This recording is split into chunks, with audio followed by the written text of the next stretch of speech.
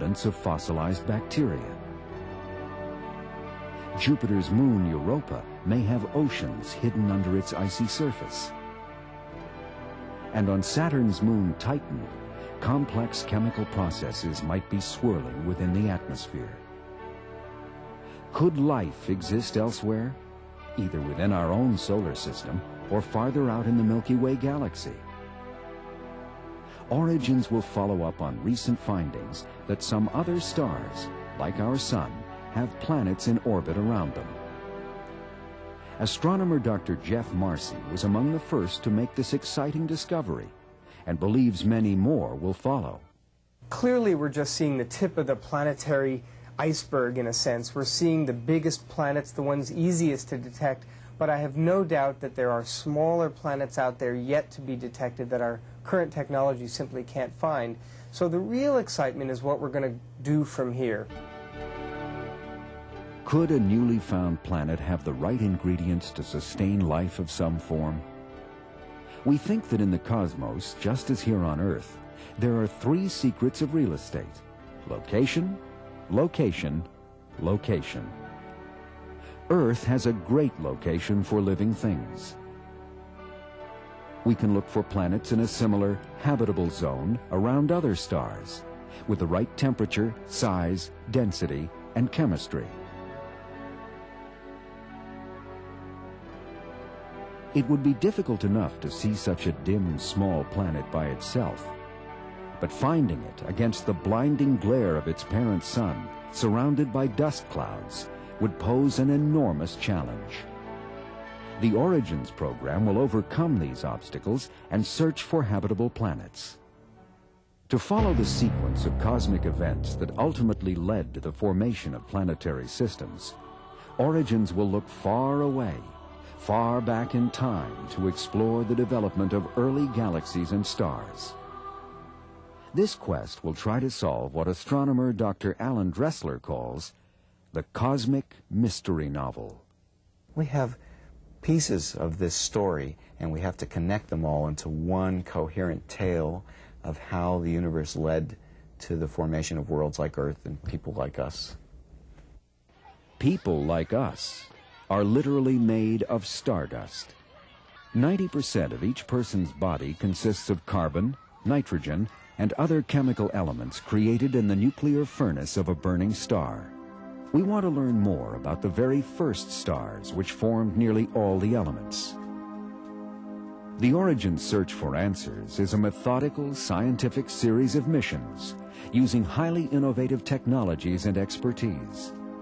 To develop the necessary tools, the program will draw on America's top scientific and engineering talent from NASA, industry, and academia. One of the Origins missions, the Next Generation Space Telescope, will follow up the exciting discoveries and pictures from the Hubble Space Telescope.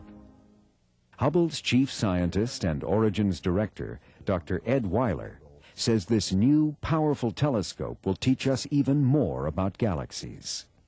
We need to build a much larger telescope than the Hubble Space Telescope because we need to look further back in time and further back in space to see basically the infant galaxies.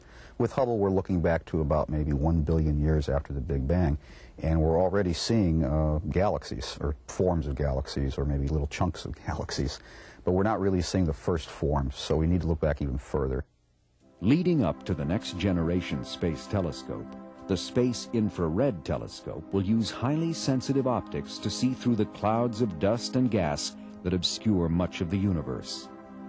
It will sense the heat emitted by objects from the oldest galaxies to forming stars and developing planetary systems. To help us search for planets orbiting other stars, NASA will launch 2 missions using the innovative technology of interferometry.